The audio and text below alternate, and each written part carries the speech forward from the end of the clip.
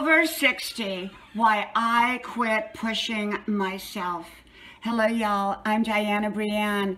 I don't give advice. I don't give suggestions. I just share with you my perspective on different topics, as is with this one. We are having a beautiful but very hot and humid day today, and I did go out and do my 5-mile run, and it was wonderful, wonderful, but it was hot, hot, hot.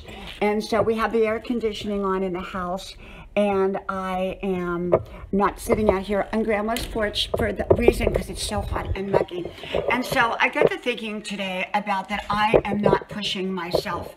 You know, one of the things that I've always done is push, push, push, trying to be the best at everything that I do, always setting goals and having plans for what I want to do for my future.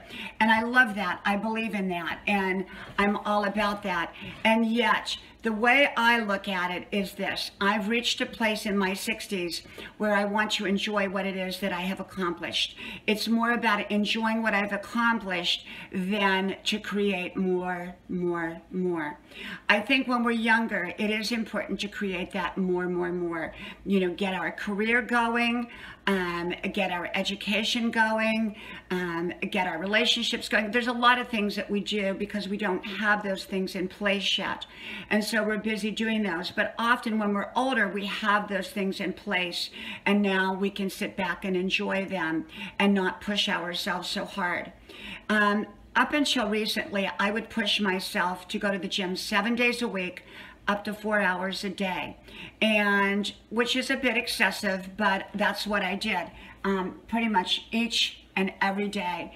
Now I put the gym on when I feel like it list. Most days I go, but I don't have to go every day. I go when I feel like it, and I stay to the degree that I want to stay. In other words, I'm not pushing myself anymore.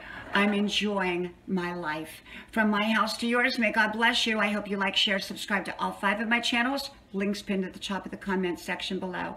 Hope to talk to you then. May God bless you. Bye-bye.